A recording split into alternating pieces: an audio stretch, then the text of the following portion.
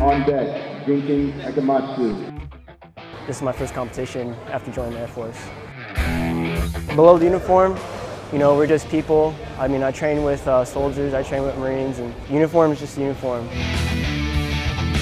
The way that these guys train, they actually train out to go to the battlefield, so it sort of adds a heightened sense of awareness. In tournaments like this, there are rules, and you know, you still can get hurt, but they have rules to prevent that. However, out on the field, you know, it's life or death. It's a great stress reliever. After a long day, just get to go around, roll around, blow off some steam. You know your strengths, know what you're going to do. Whatever the other person does, then you also have to react to that too. Use what you train. If my hand gets raised for the trophy, then I'm good.